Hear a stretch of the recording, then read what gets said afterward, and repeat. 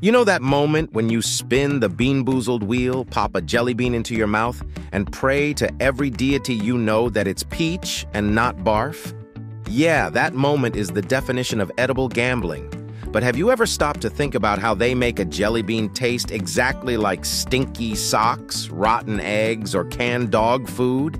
Like, who's out there thinking, you know what the world needs? A candy that tastes like toothpaste and despair. Well, buckle up, because the science behind these disgustingly accurate flavors is way weirder and more fascinating than you'd ever expect. Let's chew on the truth about BeanBoozled right here on History of Food.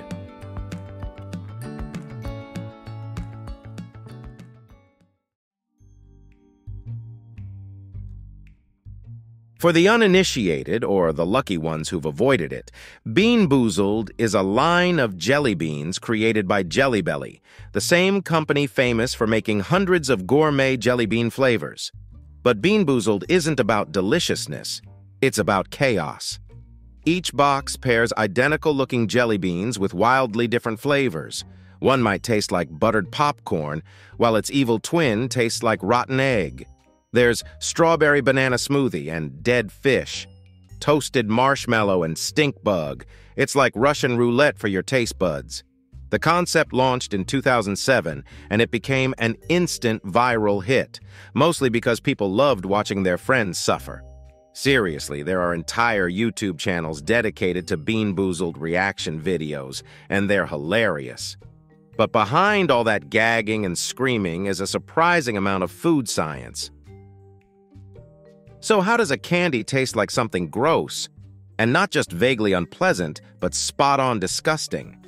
It all comes down to flavor molecules, the chemical compounds responsible for smell and taste. Every food, whether it's a fresh strawberry or a moldy sock, has a unique chemical signature. Scientists use a technique called gas chromatography mass spectrometry, or GCMS, to break down and analyze the volatile compounds that make up those smells. Once they know the chemical fingerprint, flavor chemists can recreate it using food-safe ingredients. Yes, you read that right. They're not actually putting rotten eggs or spoiled milk into candy. They're recreating the essence of those smells with synthetic or natural compounds that mimic them. And in the world of flavor science, the grosser the goal, the more precise the chemistry has to be. Take rotten egg flavor, for example. That unmistakable stench originates from a group of sulfur-containing compounds known as thiols. Just a tiny amount is enough to make your nose wrinkle. Scientists identify those compounds and replicate them in edible form, often by combining trace amounts of natural extracts and synthetic flavor molecules. Vomit flavor. That's thanks to butyric acid, the same compound that gives rancid butter, Parmesan cheese, and yes, actual vomit its distinct aroma. Canned dog food often involves a mix of meaty flavors and metallic notes, all food-safe but deeply unpleasant when you're expecting candy. And stinky socks? That's a fun one. It's usually a mix of short-chain fatty acids and cheesy compounds similar to those found in Limburger cheese. So if you've ever thought a jelly bean tastes like sweaty gym clothes, congratulations, your tongue is very accurate. The whole point of BeanBoozled is the surprise factor. So Jelly Belly makes sure the gross flavors and their delicious counterparts look identical. That means matching colors, textures, and even patterns on the jelly beans so you can't tell them apart. That's actually trickier than it sounds. It's not just about coating them in the same dye. Different flavors sometimes interact with ingredients differently.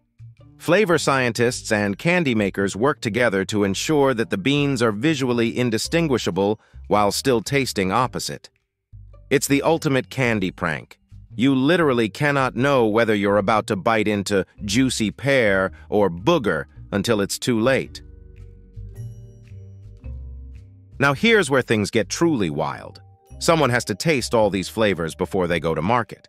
Yes, flavor testers exist, and yes, their job is both the best and worst thing ever. Flavor development teams sample and refine each BeanBoozled flavor over multiple rounds to make sure it hits the right level of disgusting without crossing the line into inedible. It's a delicate balance, too subtle and it's not funny, too intense and people will actually throw up. Some testers even say they train for the job by familiarizing themselves with real-world smells. Think spoiled milk, gym socks, or damp compost. This is one career you don't want to brag about at parties.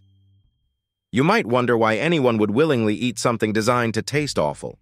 But BeanBoozled isn't really about flavor, it's about experience. It's the thrill of uncertainty, the fun of watching your friends' faces contort in horror, the absurdity of eating something so gross on purpose.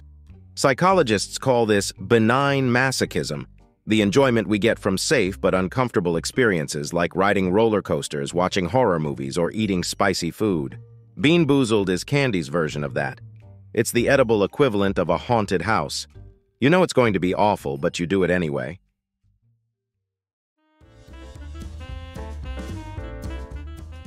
BeanBoozled might seem like a modern prank, but humans have always been fascinated by weird and disgusting flavors. Ancient Romans drank fermented fish sauce. Medieval Europeans loved pungent cheeses. And in the 20th century, novelty candy became a whole industry. From sour sprays to lollipops with real bugs inside.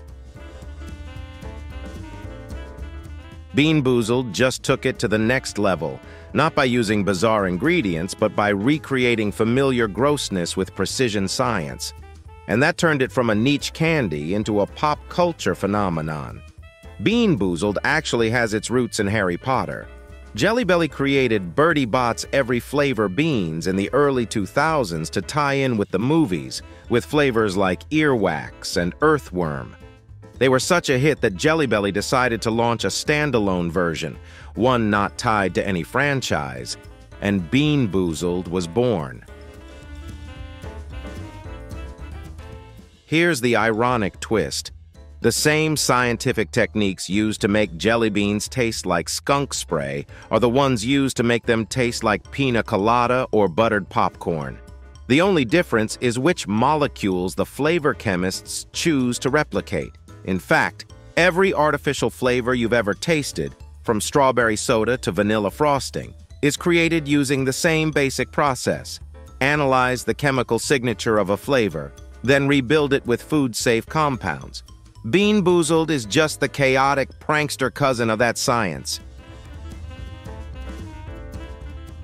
So how do they make BeanBoozled taste so disturbingly accurate?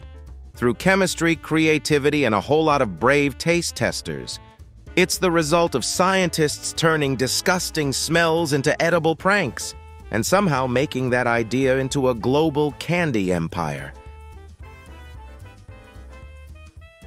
If you enjoyed this video, please check out our other bingeable channels.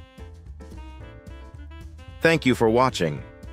If you have suggestions for our next video, feel free to share them in the comments below. We'll be sure to give you an acknowledgement for your contribution.